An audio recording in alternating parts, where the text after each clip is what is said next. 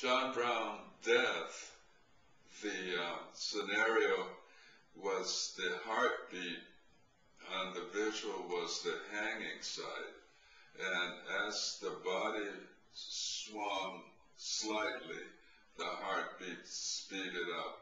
And I used the heartbeat in my composition to anchor and to give myself a pulse to move around. And as he began to slowly die, they moved the platform from under him, of course, and that was so destabilizing that it would have to be in the music. So the primary key became shifted.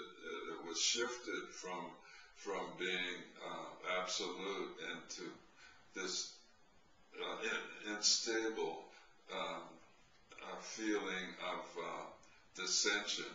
And I did that by moving the bottom part of this dirge out of key and back in very quickly. So for a few heartbeats you hear the straight up and down go,